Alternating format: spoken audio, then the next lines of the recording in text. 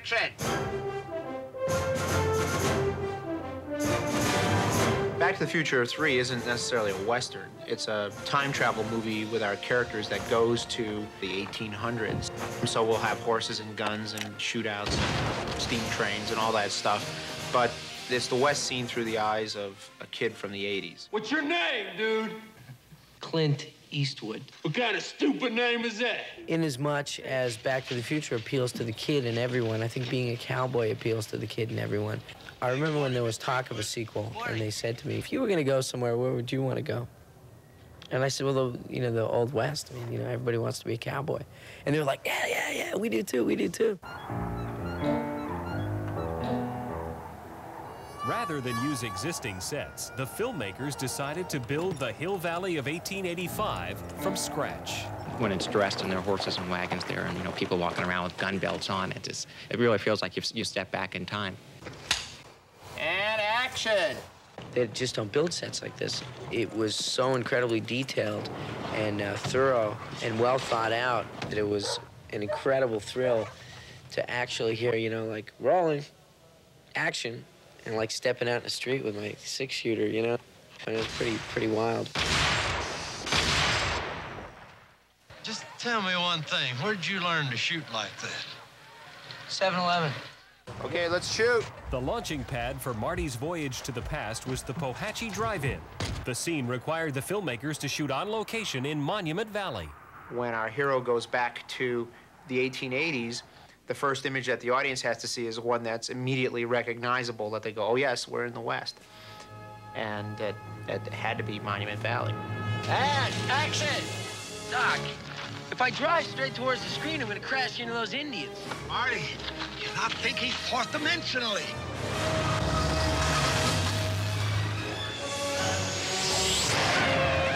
The West is America's mythology.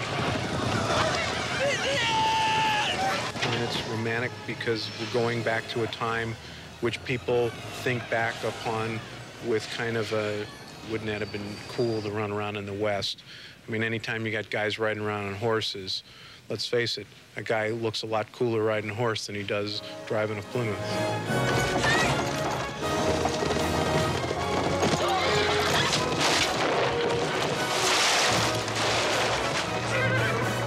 I'm Brown at your service, Miss. Clayton.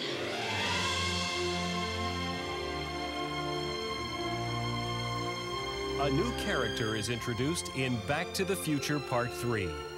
Mary Steenburgen is Clara Clayton, the woman that Doc falls madly in love with.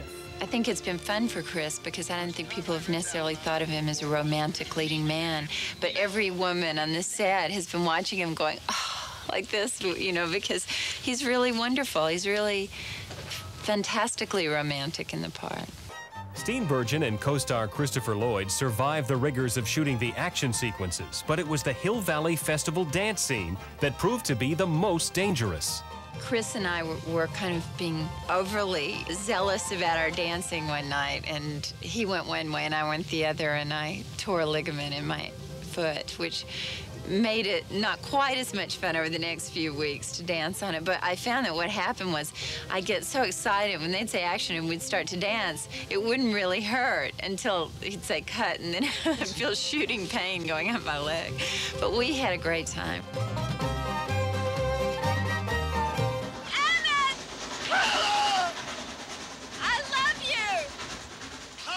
For Steenburgen, Back to the Future Part 3 was more than just a love story. The last third of the film, I feel like a female Indiana Jones, I loved it. It's really physical and really full of action, and it was one of the reasons why I wanted to do it, because I haven't really done that.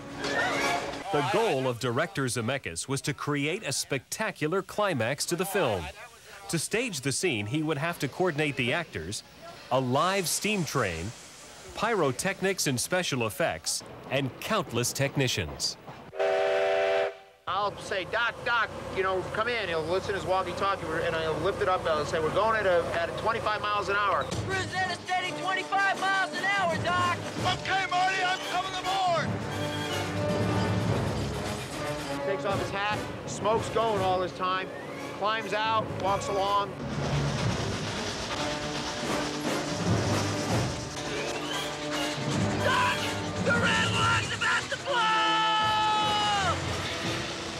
Now go 1, 2, 3, fire! Boom!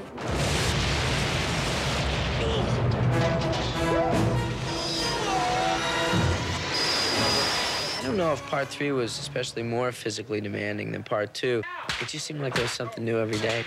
Just running and jumping and falling and being dragged. And then also a lot of stuff on the train, running along the tops of the train. I guess the major physical aspect of part 3 was the riding.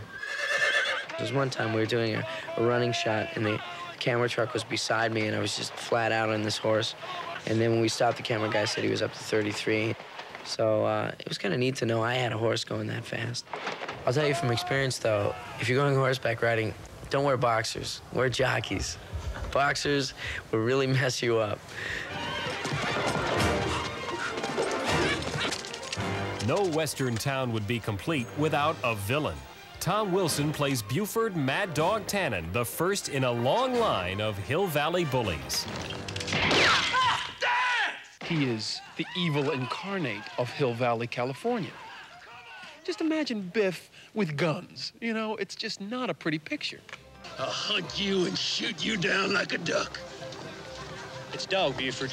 Shoot him down like a dog. Buford is Biff's worst intentions realized and unleashed. Because it's the Old West, Buford has the freedom to do the things that Biff only dreams about. Buford can actually shoot people. He's just a bad guy. Ain't you gonna introduce me to the lady? I'd like a dance. I wouldn't give you that pleasure. You'll just have to go ahead and shoot. This is not a documentary about what it was like to live in California in 1885. This is about, like, the West, good guys and bad guys. Check your problems at the door and sit down and have a good time. And if you like it, you know, go 3 or 4 or 5 more times.